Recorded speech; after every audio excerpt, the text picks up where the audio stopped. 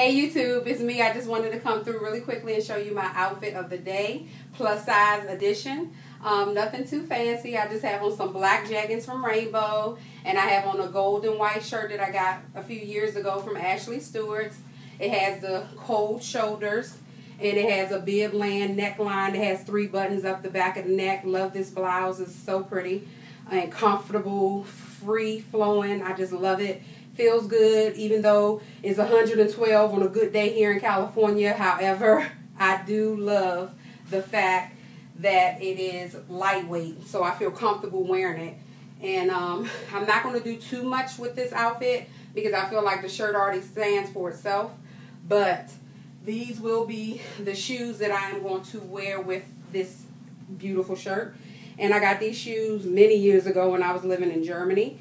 And nothing really fancy, just some gold detailing with black, and they zip up the back. So just something cute and comfortable.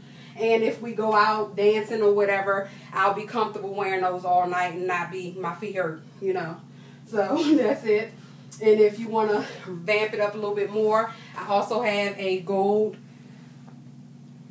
clutch purse here that you can rock with it as well. It has a chain in the inside, so you can put that on if you choose to. I'd rather hold it like this and be cute with it that way. It doesn't fit too much, but it's comfortable and it's cute, and you can throw your cards and cash in here and some lip gloss and call it a day.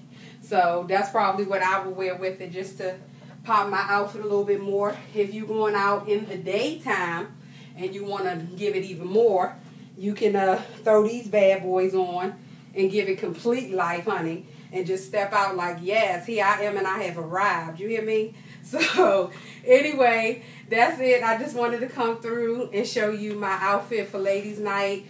Nothing fancy again. Just something cute. Try it. Let me know how you guys like it down below. And I'll holler at y'all next time. Take care.